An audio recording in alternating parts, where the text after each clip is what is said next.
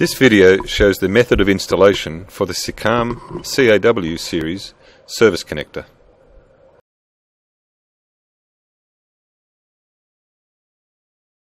Prepare the cable as shown by cutting it neat and square.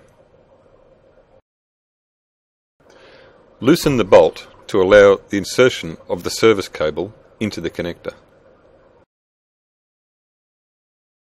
Insert the cable into the connector as shown until it is clearly visible in the window. Do not strip the cable.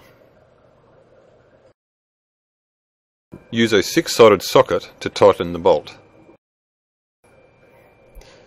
Tighten the bolt until the nut shears off.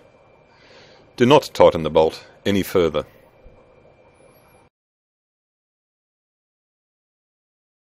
Test the connection by firmly pulling the cable. It should not move or dislodge. Prepare the overhead conductor by scratch brushing.